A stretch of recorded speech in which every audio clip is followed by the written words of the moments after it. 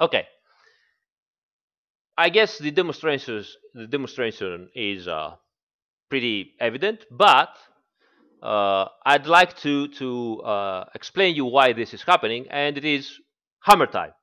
So this was an explanation I said to a guy in an Italian group, and people loved it, and I find it pretty clear myself.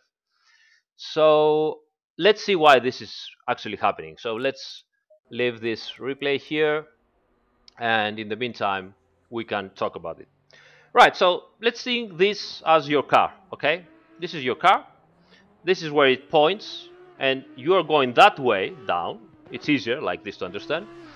And you have a front engine car, so all the weight is here at the front. So whatever you do to turn around the car, you see, it wants to go back and go down, go to the same direction with the weight pointing obviously down always. Also, if the rear end goes away, it's easy to get it out of shape, but it's also easy to control it. You see, it's very easy to control the weight at the back because it's light. It doesn't have too much resistance. All the weight is down here. So I guess this is easy to understand, right? So let's say you're here. You see, it's easy to do this and control it. It's no big deal. So that's the front engine car. This is the rear engine car. So you're still going down, you're still braking, and you're trying to steer. Now, every time you try to steer, look at this. The tendency is to completely spin. This is what happens when you have the weight at the rear, right?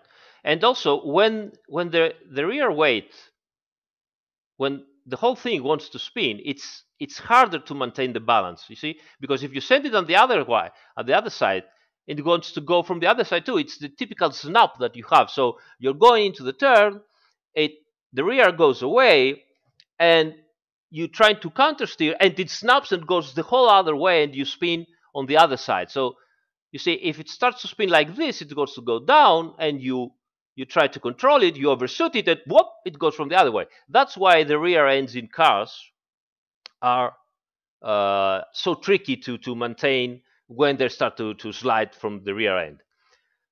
Obviously, I know that you're asking, okay, uh, why then we make cars with the weight at the rear? Well, a couple of reasons. First of all, braking is important because when you brake and you already have lots of weight at the front, right? You have a very light rear, and the rear tires can't brake a lot, okay? Because they tend obviously to lock because they do not have enough load.